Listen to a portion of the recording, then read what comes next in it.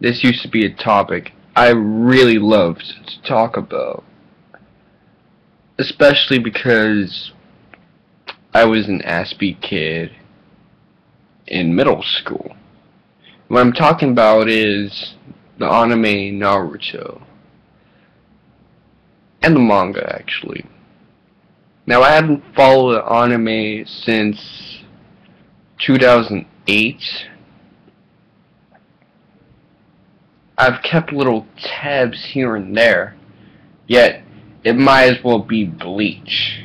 Y'all niggas already know I don't care about Bleach at all.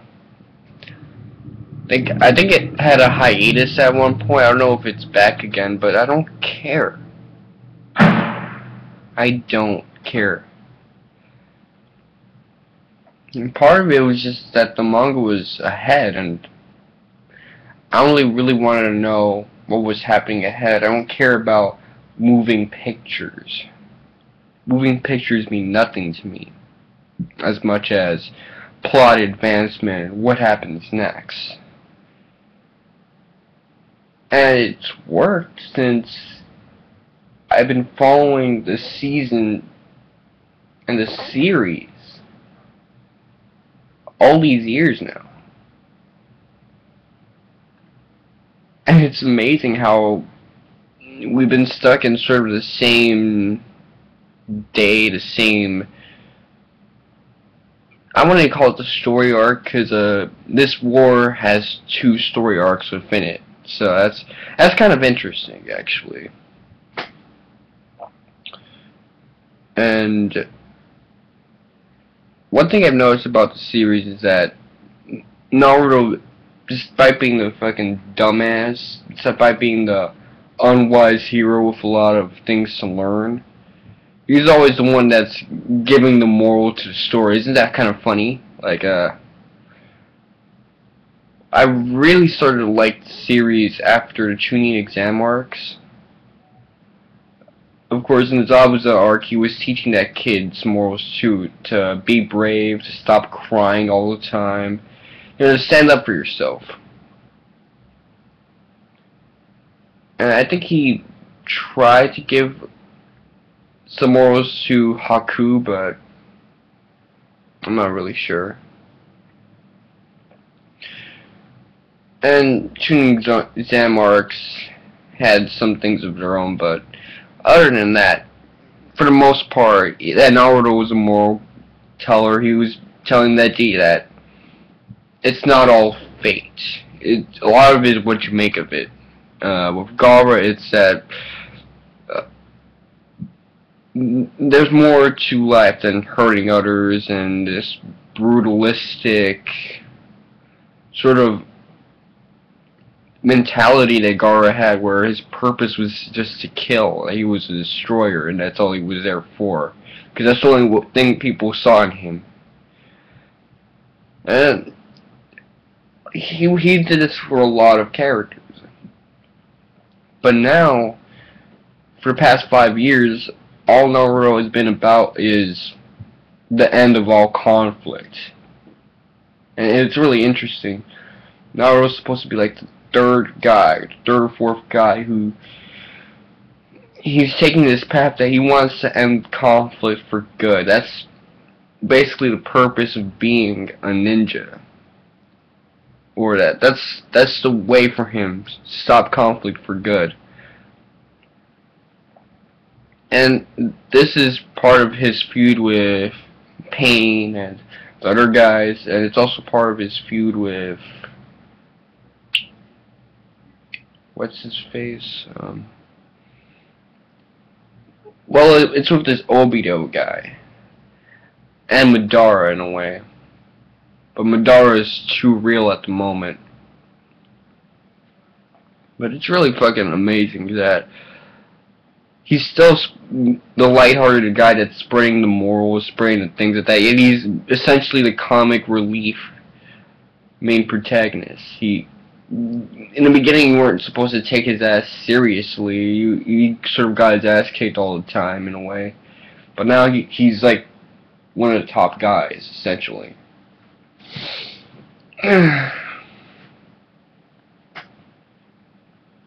which I do find interesting. Now, everyone likes a good underdog, so I could get behind that. And currently, like, characters have been dying and dropping like flies. I mean, and it's characters that I really like too, like Neji. That nigga's dead as fuck. Shikamaru, that nigga gone. That nigga gone. Like he is not coming back from that shit. Seriously, they drained the fucking life out of my son Shikamaru. He was left a skeleton practically. They were brutal on that guy. But one of the most interesting characters in the series. No, he's gone. my son's dead. Neji's dead, man. Neji is awesome, and that nigga's gone. He's dead. He's dead as shit.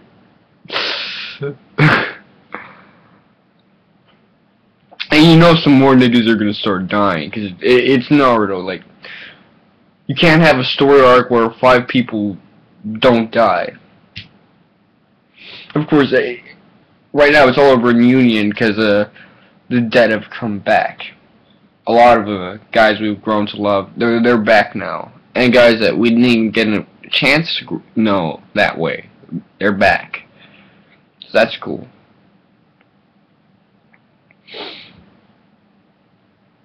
Shit, this whole end of all conflicts thing, the main protagonist and the antagonist have like the same sort of goal. We had the antagonist essentially, it's basically instrumentality from Neon Genesis Evangelion, and you already know what I had to say about that fantasy world homogeneity shit. We're all essentially orange semen. That actually, I think my mama overheard that shit, and she thought I was saying some of the most hateful shit in the fucking world, and yeah, I had like a talk after that. So y'all already know niggas is stupid. But with this one, it's basically everyone's gonna be trapped in an eternal idealistic genjutsu world where death, violence, and all this horrible conflicting shit doesn't exist. It's essentially John Lennon's wet dream. You already know I don't like that all you need is love bullshit. That would have never passed 100 years ago or 200 years ago. It definitely wouldn't have passed in, well, not in Renaissance, but even before that. Renaissance you could interpret it that way for dumbass, but in medieval times before, no, that shit wouldn't fly. Because that's not shit that flies.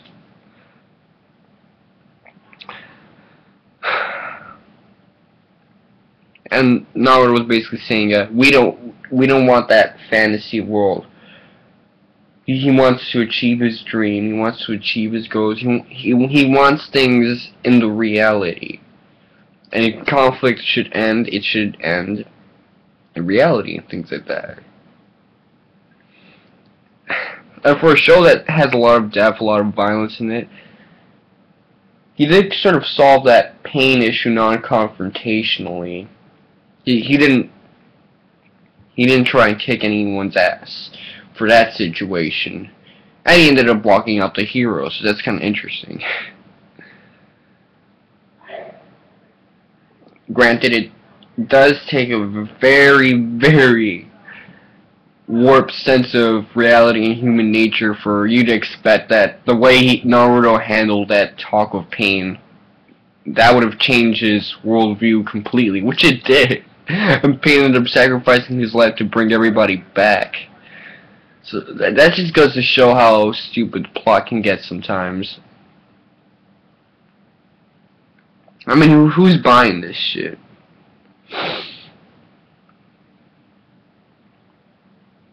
And of course there's like the love triangle between Naruto, Sasuke, and Sakura, where now they're both gonna run for Hokage. I don't know how Sasuke is gonna fare up, considering the fact that he basically abandoned everyone. Nobody likes his emo ass anymore. His hairstyle is still wavy as shit though, so maybe he can win with the style department. I don't think jumpsuits are ever gonna get in, no matter how badass Naruto gets.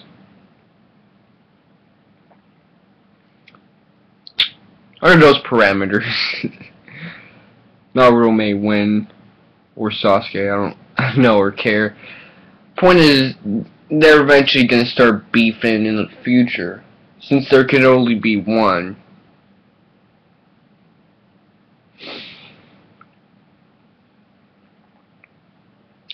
As for Naruto finally getting to fight with his dad, not against, but with, alongside him, that's some pretty cool stuff.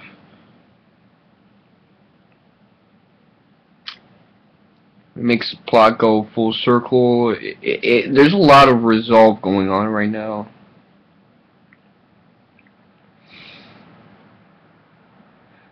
But I don't get, it's a very weird anime thing. Don't you notice, like, this whole ending conflict shit? It's there with Naruto. It's there with, a lot of shows, actually. Code Geass. The Final Fantasy franchise, granted that is a JRPG. It's all about ending that conflict shit for good. This epic war to end all wars shit. That's totally anime. It doesn't get more anime than that.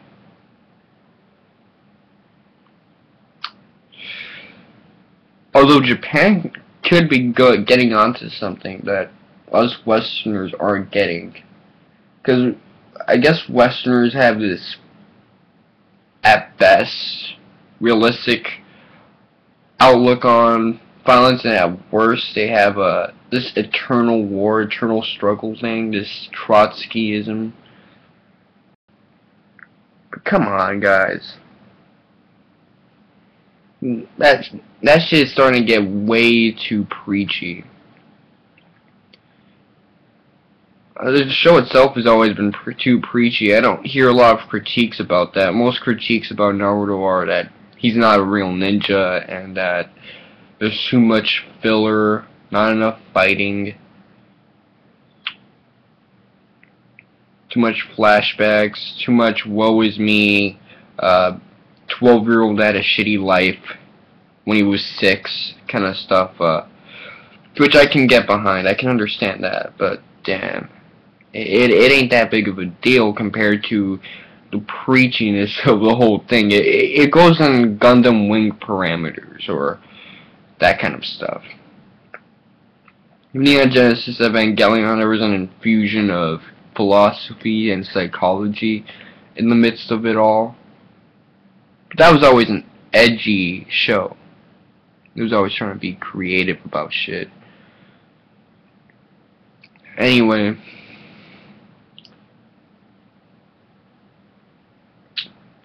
this is Mr. Wonka 7, and thank you. Thank you for sucking my dick.